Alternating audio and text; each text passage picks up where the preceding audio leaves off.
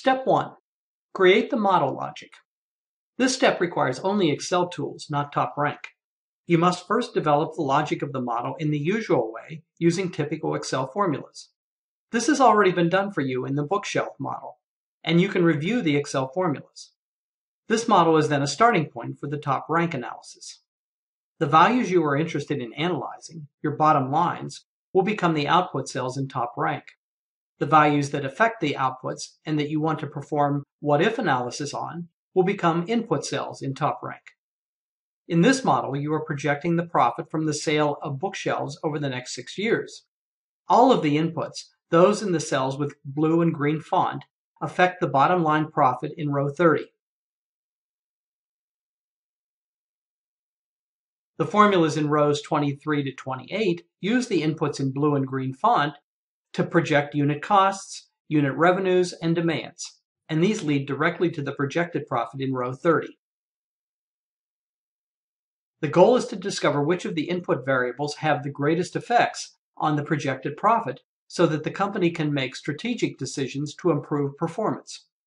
This TopRank analysis might also be a precursor to further analysis with at-risk, the risk analysis tool that uses Monte Carlo simulation.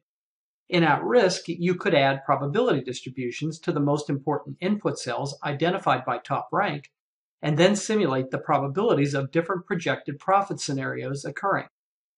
Some of the inputs, those in blue font, are arguably fixed, and the company has no interest in performing what-if analysis on them. The others, those in green, are probably guesstimates of values that might change, so these are a primary interest for what-if analysis. The point is that your model will typically have some inputs that you want to vary and others that you have no interest in varying. As explained in step 5 of this tutorial, TopRank provides this flexibility. Now it's your turn. Take a few minutes to look at the formulas in rows 23 to 28 and 30 to make sure you understand the logic of the model. It is all correct, so you don't need to make any changes at this point. A good way to understand how inputs lead to outputs is to use the formula auditing tools on Excel's Formulas ribbon.